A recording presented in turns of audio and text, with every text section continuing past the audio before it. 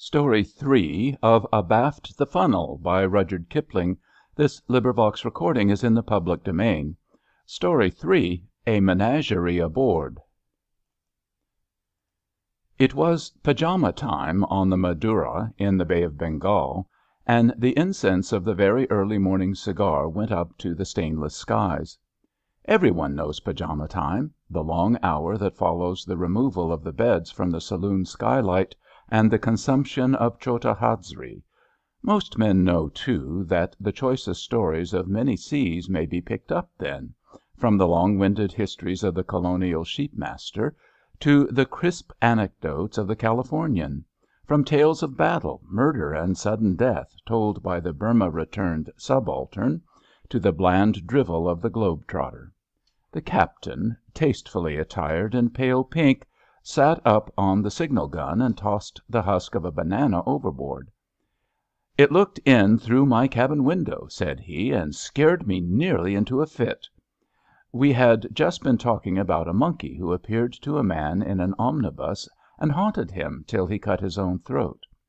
The apparition, amid howls of incredulity, was said to have been the result of excessive tea drinking. The captain's apparition promised to be better.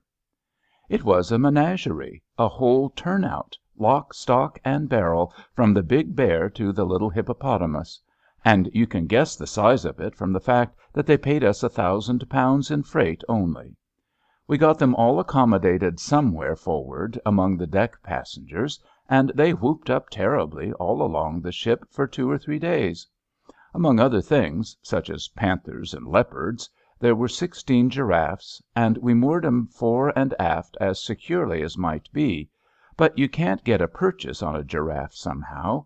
He slopes back too much from the bows to the stern. We were running up the Red Sea, I think, and the menagerie fairly quiet. One night I went to my cabin, not feeling well. About midnight I was waked by something breathing on my face.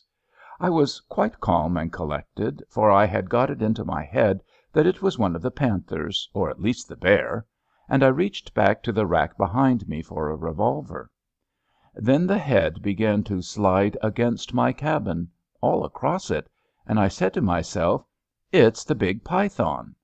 But I looked into his eyes, they were beautiful eyes, and saw it was one of the giraffes. Tell you, though, a giraffe has the eyes of a sorrowful nun, and this creature was just brimming over with liquid tenderness. The 7-foot neck rather spoilt the effect, but I'll always recollect those eyes. "Say, did you kiss the critter?" demanded the orchid hunter en route to Siam. "No, I remembered that it was darn valuable, and I didn't want to lose freight on it." I was afraid it would break its neck drawing its head out of my window. I had a big deck cabin, of course, so I shoved it out softly like a hen, and the head slid out, with those Mary Magdalene eyes following me to the last. Then I heard the quartermaster calling on heaven and earth for his lost giraffe, and then the row began all up and down the decks. The giraffe had sense enough to duck its head to avoid the awnings. We were awned from bow to stern, but it clattered about like a sick cow, the quartermaster jumping after it, and it swinging its long neck like a flail. "Catch it and hold it," said the quartermaster. "Catch a typhoon," said I. "She's going overboard." The spotted fool had heaved one foot over the stern railings, and was trying to get the other to follow. It was so happy at getting its head into the open I thought it would have crowed. I don't know whether giraffes crow, but it heaved up its neck for all the world like a crowing cock. "Come back to your stable!" yelled the quartermaster, grabbing hold of the brute's tail. I was nearly helpless with laughing, though I knew if the concern went over it would be no laughing matter for me. Well, by good luck she came round. The quartermaster was a strong man at a rope's end. First of all she slewed her neck round, and I could see those tender, loving eyes under the stars sort of saying, "Cruel man, what are you doing to my tail?" Then the foot came on board, and she bumped herself up under the awning, looking ready to cry with disappointment. The funniest thing was she didn't make any noise. A pig would have roused the ship in no time. Only every time she dropped her foot on the deck It was like firing a revolver, the hoofs clicked so. We headed her towards the bows, back to her moorings, just like a policeman showing a short‐sighted old woman over a crossing. The quartermaster sweated and panted and swore, but she never said anything, only whacked her old head despairingly against the awning and the funnel case.